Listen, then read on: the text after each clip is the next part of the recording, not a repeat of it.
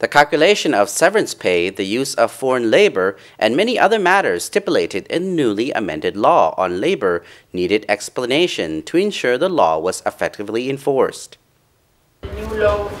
These issues were discussed between employers, government officials, and international experts to test the Lao National Chamber of Commerce and Industry labor code guides and training materials. Are more or less the same than the one you are used to. The calculation of severance pay that is fixed to 10% of previous month's salary or wage multiplied by the number of months worked under the 2013 labor law was a key topic raised at the discussion.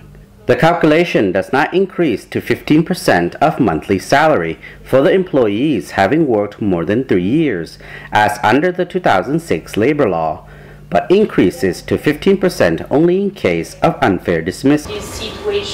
A representative from Lao Beverage Company commented the company could not follow the rules of the newly amended law exactly, but made an average between the new and old stipulations.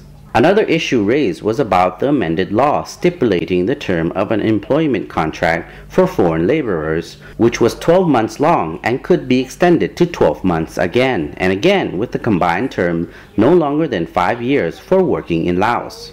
However, the question was raised about how would an international company planning to operate an electric power business for 2 years import a large amount of foreign labor.